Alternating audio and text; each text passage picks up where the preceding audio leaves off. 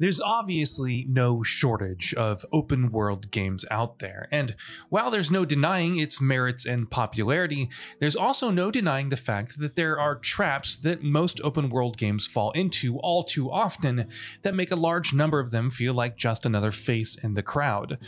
Of course, there are exceptions to this rule. Every now and then, something special comes along that stands head and shoulders above most of its peers and delivers an open world experience that stands alongside the best of the best.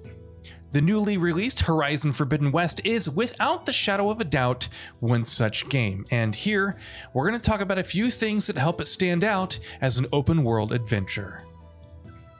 The Shield Wing.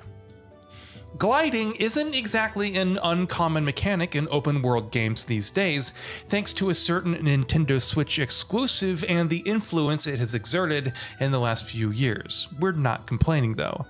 We love gliding in open world games, and thankfully, there's plenty of that going on in Horizon Forbidden West as well. The Shield Wing might not be central to the game's traversal loop and functions as more of an ancillary mechanic, but it's excellently executed from how easy and enjoyable it makes exploring a world to just how good it feels to use. Jumping off a towering peak and gliding across the sweeping landscapes below you remains equally exhilarating every time you do it. The climbing. Going hand in hand with the Shield Wing's efforts to make traversal faster and more enjoyable, climbing in Horizon Forbidden West also sees significant improvements. Where Horizon Zero Dawn's climbing was painfully limited, not only in how little of it there was in the game, but also how excruciatingly linear and guided it tended to be, in Forbidden West, there's just so much more to climb, and the world is, as you might expect, designed around these expanded abilities. Being able to freely climb across mountains cuts out a lot of the frustrations that bogged down Zero Dawn's exploration every so often, and of course, combining that with the Shield Wing only doubles that effect. The underwater sections. Underwater traversal is another one of Horizon Forbidden West's new introductions, and while underwater sections are often disliked by people in games, here they actually add a lot of value. There isn't a huge amount of emphasis on it, but being able to dive deep underwater to explore sunken ruins while avoiding deadly machines makes for a nice change of pace, and just adds another layer to the experience. Several incredible locations. This, of course, is where Horizon Forbidden West's world shines brightest. Zero Dawn already had some of that going on, with the city of Meridian and the area surrounding it being a prime example of some of the game's splendorous sights and vistas. Forbidden West cranks that up to 11. The game's world is just full of strikingly gorgeous sights that can take the breath away.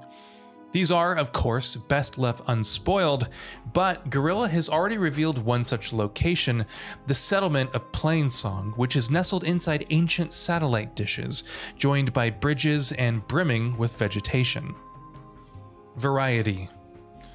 Here's an area where a surprising number of open world games fall short. If a game is going to have a massive open world, it's crucial for that world to have enough variety to justify all that real estate. Otherwise, it can become too repetitive and samey. Thankfully, Forbidden West doesn't have that issue. Dense jungles, snow-capped mountains, pleasant grasslands, towering ruins, cracked deserts, gorgeous sand dunes. There's no shortage of visual variety throughout this map. Attention to detail. Something else that helps the open world stand out is the ridiculous level of attention to detail it exhibits from top to bottom, which is something that lifts up other aspects of the experience as well. Not unlike its predecessor, the way Horizon Forbidden West brings its open world and its areas to life with tiny little details and flourishes just never ceases to impress. No matter how far into the game you get. The way the sky looks an angry red when you're caught in the middle of a sandstorm, the way the vegetation sways in the wind, the way the gorgeous looking water sparkles and splashes, it all just makes you appreciate the world more. It looks amazing. In 2017, when Horizon Zero Dawn launched, it was immediately lauded as one of the best looking console games ever made. In 2022, history has repeated itself because Horizon Forbidden West is just drop dead gorgeous. That is as much down to the impressive tech of the Decima engine and the way Guerrilla has used it, of course, as it is down to the boundless creativity the game displays with its art design and aesthetic. No matter what you're doing in the game, there's always something beautiful to gawk at. Side activities.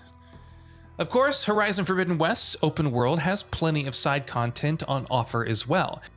That's the case with any game that goes down this route, but Forbidden West's optional offerings stand out in a way that very few other open world games do, which includes Zero Dawn as well. There's an incredible amount of variety in the activities that are on offer in the world, from side quests and errands to melee pits and hunting grounds, from rebel outposts and salvage contracts to relic ruins and so much more. And there's just the perfect amount of each activity throughout the world so that none of it ever becomes too frequent or too repetitive. Add to that the fact that so many of them come with their own narrative flourishes, excellent design, and unique ideas to make them stand out, and what you have is a game where the optional content feels a step above what most other similar games have to offer. It's massive. So often we see open world games going a little too far with the whole bigger is better thing. When that comes at the cost of quality and ends up feeling almost procedural, that can be a big problem. In Horizon Forbidden West, where there isn't much to complain about on these fronts, the massive size of the open world very much feels like one of the game's bigger strengths. No matter how much of the map is left unexplored for you, you always know the game is going to have something excellent on offer because it strikes almost the perfect balance between quality and quantity. Cauldrons and machines. Let's wrap things up with something that is by no means new to Horizon Forbidden West, but very much retains its quality. In Zero Dawn's comparatively lackluster open world, the Cauldrons were often some of the best side content on offer, and though Forbidden West's world is much more densely packed with interesting things to see and do, Cauldrons are still a highlight. Not only is each one of them a blast to find and tackle in and of themselves, they also let you override and control more and more machines, which in turn keeps on adding to the combat and traversal, further improving those areas as well. So what are your thoughts on this?